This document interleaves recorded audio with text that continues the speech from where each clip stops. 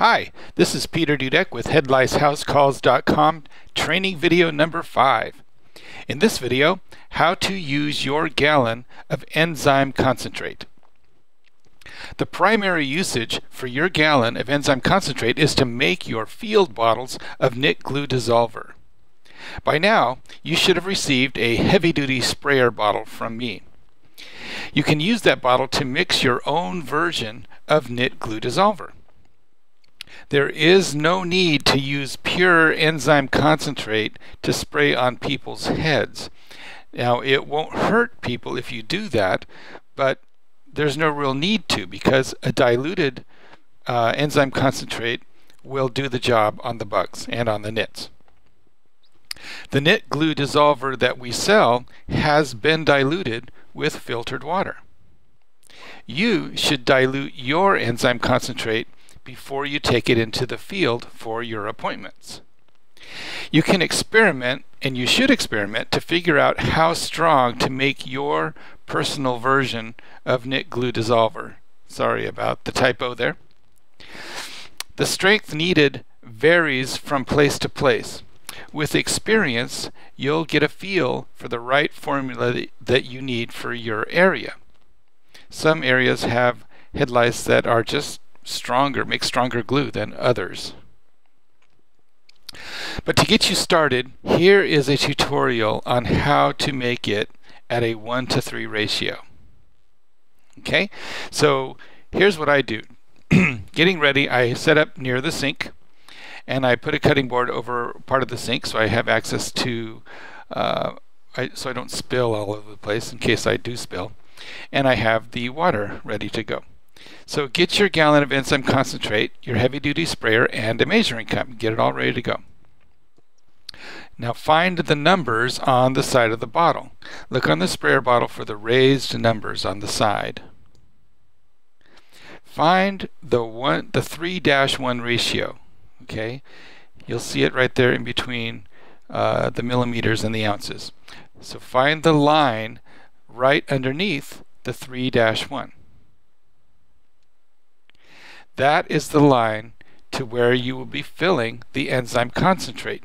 Notice that it is 8 ounces. I use a measuring cup.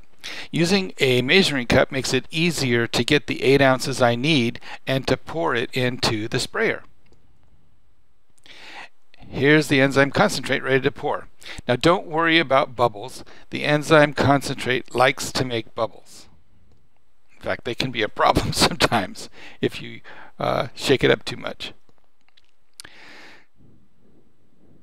Here, the pouring is complete. Mission accomplished. And I didn't spill a drop. Honest. Getting ready to add water. Now when you have the water going into the bottle, you want a slow stream of water. Too much water too fast will make lots of bubbles, and you don't want bubbles. Also notice that I'm holding the bottle at a 45-degree angle. That helps prevent bubbles too, because I have the water just go barely into the hole opening at the top of the bottle, and it hits the inside of the bottle and gently flows into the bottle. So I have a real gentle flow of water into the enzyme in the bottle, and that prevents bubbles. So here I am adding the water. If you have filtered water, use it. If not, don't worry. Just make sure that you use the enzyme that you make with unfiltered water within 30 days and keep it cool in between uses. But it is best if you use filtered water. Now, when you're filling with the water, stop at the top of the numbers. Don't fill it all the way up to the top of the neck. Do not overfill your bottle. Stop at the 26-ounce line at the top. When you start with a full 26 ounces after your appointment, you can calculate how much knit glue dissolver you used so that you can bill the client for that amount.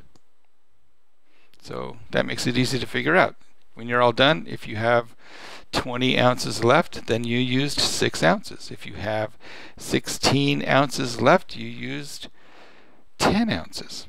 Notice how I'm keeping the math fairly simple so I don't make mistakes on the fly. Anyway, just use the numbers on the side to calculate how much enzyme you used, how much Nick glue dissolver you used when you're calculating your bill. So I'm all done.